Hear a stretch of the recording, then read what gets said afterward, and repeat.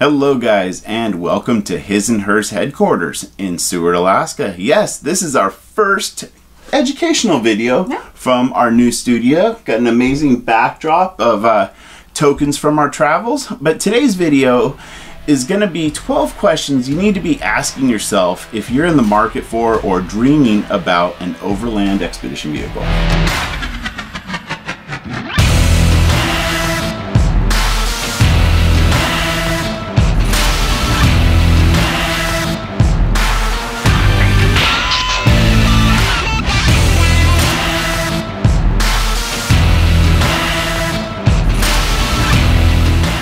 Number one, who are you? That means, are you solo?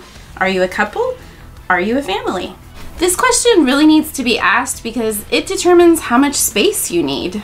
It also determines the floor plan and layout that would best suit your needs. Make an assessment of what you really need to exist and what you only want, because space is always a premium.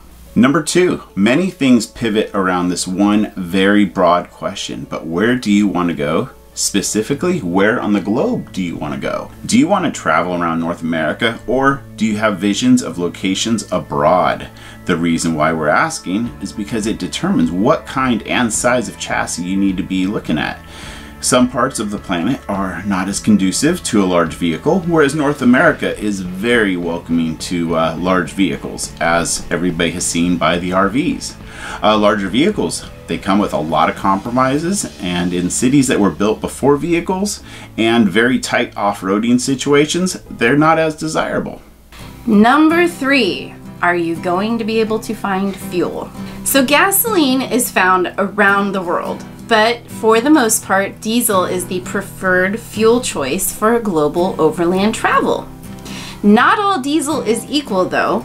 What we're referencing here is the ultra-low sulfur diesel. So most engines built prior to 2007, 2008 do not require this more environmentally friendly form of diesel. But the newer vehicles are not designed to run on the high sulfur diesel found in many developing countries around the world and the furthest reaches of the planet. So ultra low sulfur diesel also tends to go hand in hand with DEF fluid. Essentially, it's a fluid that is injected into the exhaust to reduce tailpipe emissions. In countries with ultra low sulfur diesel, it's easy to find, but you get to the edges of the earth and not so much. Ultra-low sulfur diesel is very commonplace in the United States, Canada, New Zealand, and most of Europe, many countries in South America as well, so the list is getting longer every year. Now, if you have a newer vehicle in mind for your travels, you aren't completely out of luck because there are workarounds to the issues. So you just have to Google it and learn a little bit more about what you need to do for your vehicle.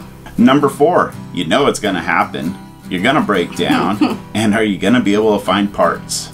So if you're on the road long enough, breakdowns are going to happen, and you don't want to make finding parts any harder than it can already be. Look for vehicles produced by global brands. Let's take Mercedes for example. They're a quality manufacturer with dealers and aftermarket part sources everywhere on the planet. In the vast options of chassis suitable for global overland travel, you can also find vehicles with a chassis from one manufacturer and the powertrain and drivetrain are going to be from others. For example, the military vehicles here in the US called LMTVs, they have Caterpillar engines and Allison transmissions, both of which have parts and service globally.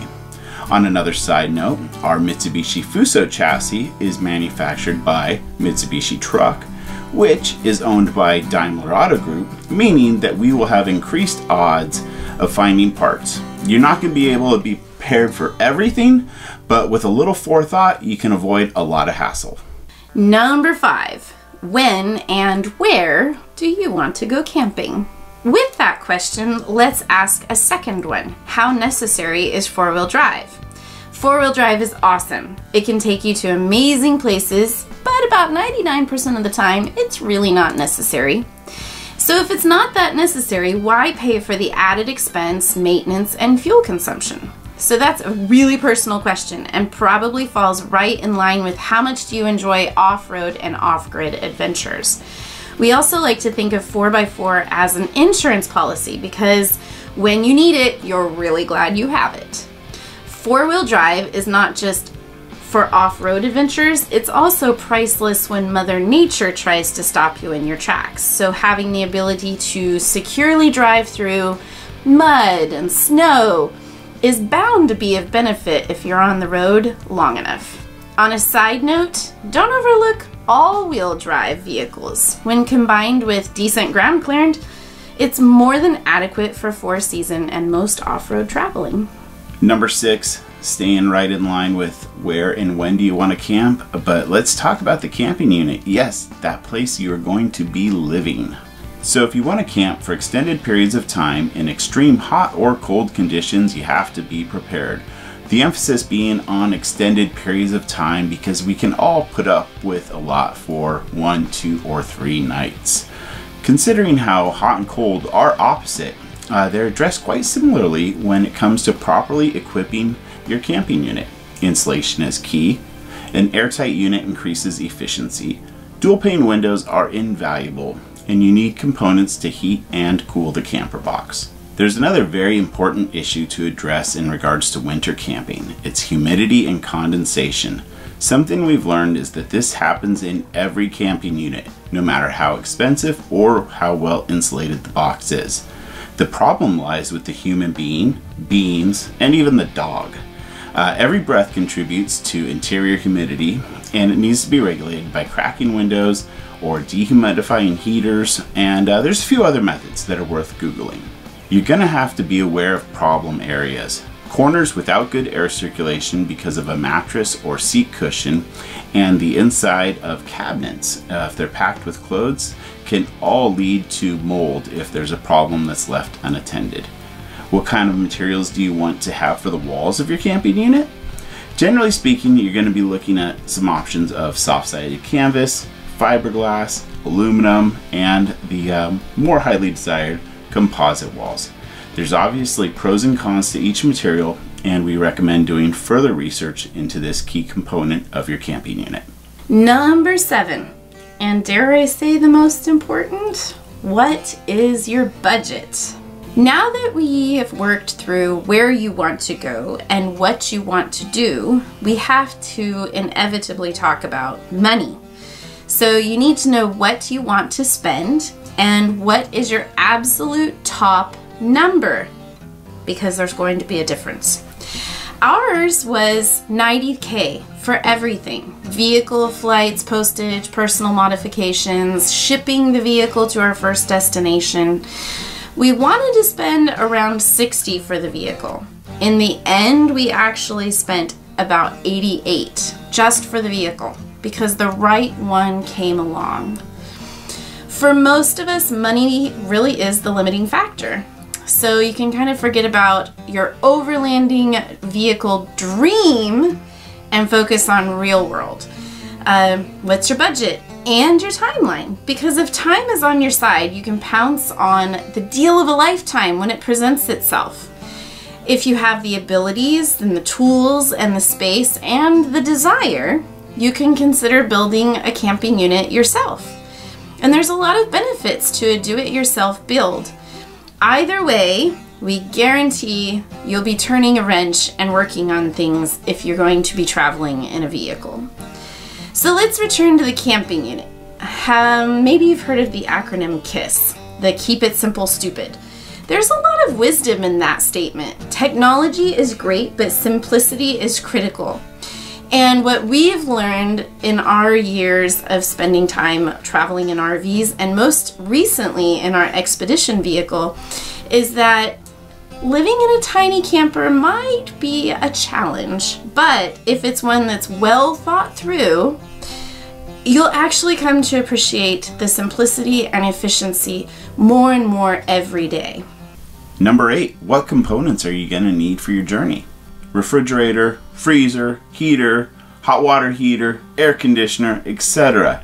All of these components have one thing in common. They're going to need some type of a fuel source, whether it's electricity, propane, gas, diesel, there is definitely going to be a fuel source. Electricity can be generated via solar and stored in a battery bank, or from an external source like a generator or a good old-fashioned electrical outlet.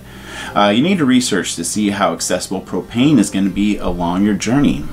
From our conversations with fellow travelers, a lot of countries have special adapters.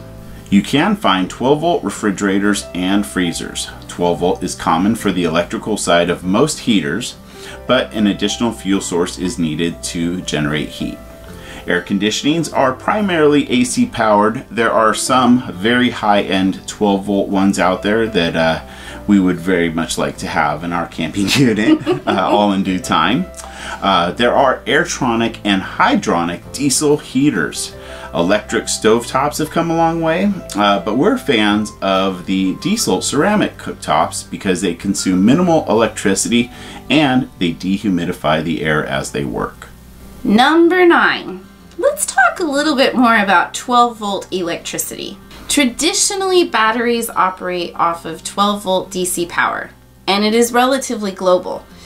Ideally, you want components that utilize this current so you're not using AC power inverters all the time. Also consider your battery bank. We recently upgraded to 300 amp hours of Battle Born Lithium Batteries.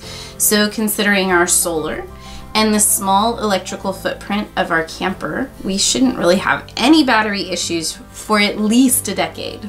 In other words, embrace the 12 volt, and we have said this for years.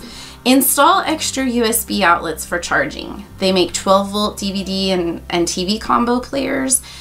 We've even heard in Europe that Dometic has a 12 volt coffee maker. Number 10, where and how do you plan on sleeping? Sleeping is a reality for human beings, and we spend a significant portion of our lives in bed. Now, if you're a solo traveler, you only need to be thinking about your own comfort, but if you're traveling with a spouse or even a spouse and kids, everybody has to be comfortable.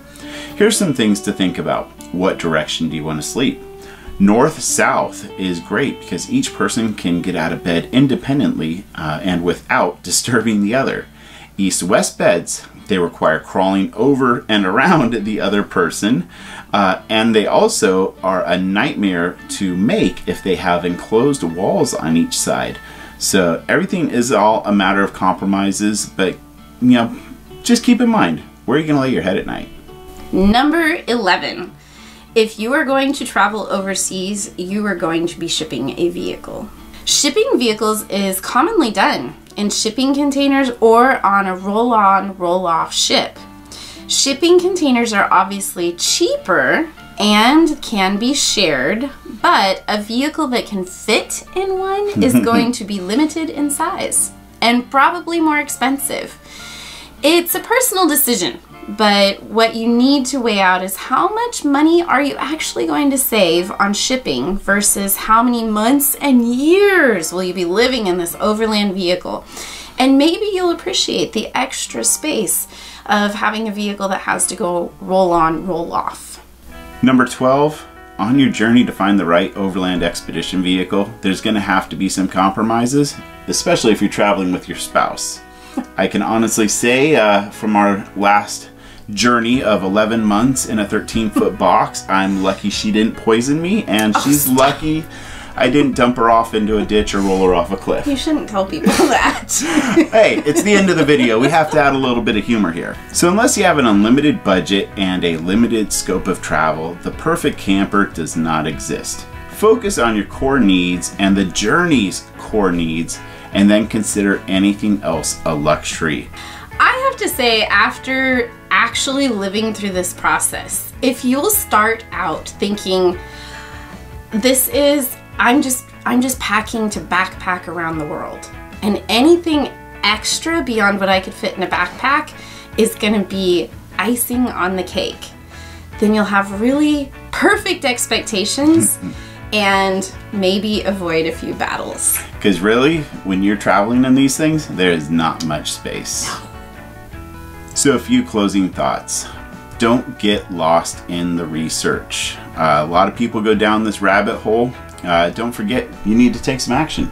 Yeah, and Time is precious. You only live once, so make the most of it. It's an opportunity. Go out there and grab a hold. And don't get too hung up on the vehicle. You know, it doesn't have to be perfect. You're going to make compromises. When the right one comes along, either you're going to know it or somebody's going to tell you. Exactly. All right, guys. Thanks for riding along with us on this journey to help you find the perfect overland expedition vehicle for you. Make sure you hit the subscribe button and visit our website, hisandhershub.com, for an amazing interactive experience and a lot more resources. We'll see you on the next one. Bye.